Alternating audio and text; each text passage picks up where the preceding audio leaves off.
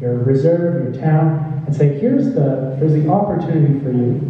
Here's what would work best. And here's how long it would take to pay it off through the savings that will come in. And this is the key part. And we'll loan you the money so you can do it right now.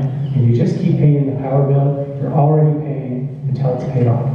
Then once it is paid off, those bills go down to next to nothing, or depending on how much power you're producing, maybe you're actually making money. Maybe it's now a source of revenue.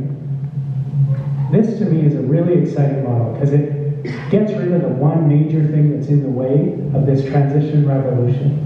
It also creates opportunities for thousands of new jobs in installation, in manufacturing, in so many aspects throughout the supply chain connected to this new model of producing energy. It is our chance to shift to that clean energy. It's also something that will lower people's bills right away and so much more in the long run, making life more affordable.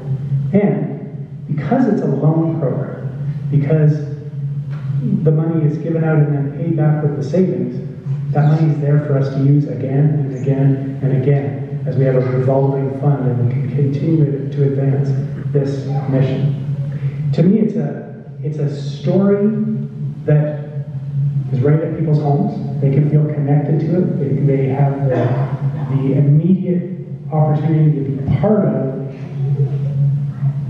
counteracting climate change. And you may see people who right now think that they don't want to see action, or think that it's way too hard and that we just shouldn't bother. Go from being opponents, go from being people who would object to action on climate change to being the proponents, moving from being opposed to being leaders in this to wanting to be part of that movement to lead. And to me, this is really exciting as a story of who we are as a province, getting back to our roots of being the kind of province that dreams and delivers, that sees a problem in front of it, works together on a collective solution, and does the work to get the job done to make the change happen. Now, of course, this isn't the answer to everything Saskatchewan needs to do on climate change. It has to be part of a larger story, how we reduce emissions and how we seek other opportunities.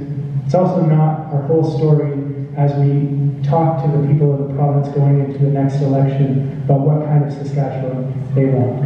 It has to be tied to other important initiatives like a $15 minimum wage so that people who are working full-time aren't going to the food bank to keep their time.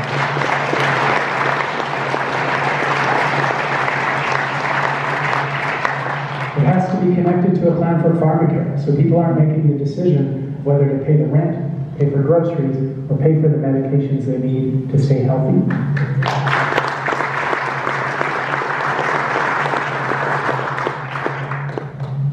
And it needs to be connected to a new approach to mental health, because in this province for too long, mental health and addictions have been neglected. Too many people are struggling.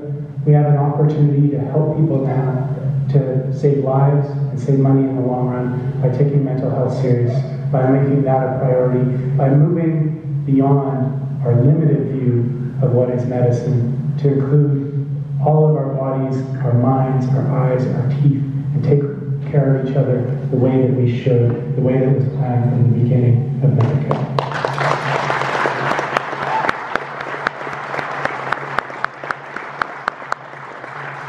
So when we talk about renewing Saskatchewan, we're absolutely talking about renewable energy, about solar, about wind and more. We're also talking about renewing our health, renewing education, a renewed economy, a renewed commitment to a renewed sense of justice and equality, a renewed story of who we are and what we're here to do, of why we work, of why we love this province, and why we work together to dream the big dreams and deliver on those dreams. Once again, thank you very much for your time.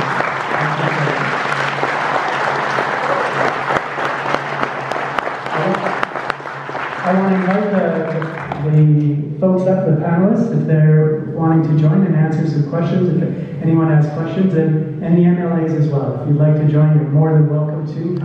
I'd love to see you up here. We'll take a few minutes of questions. And also, you know, it's Renew Saskatchewan. I'll do my one little plug.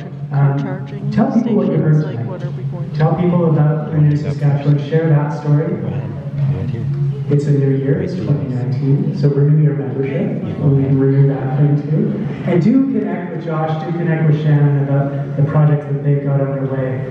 This is the kind of community leadership and community building that can be a really important part of spreading exactly this kind of message and approach. Thank you.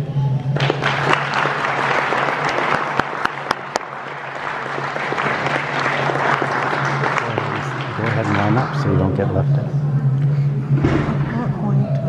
You're not going to ask? Okay. No, I can ask. Okay. Okay.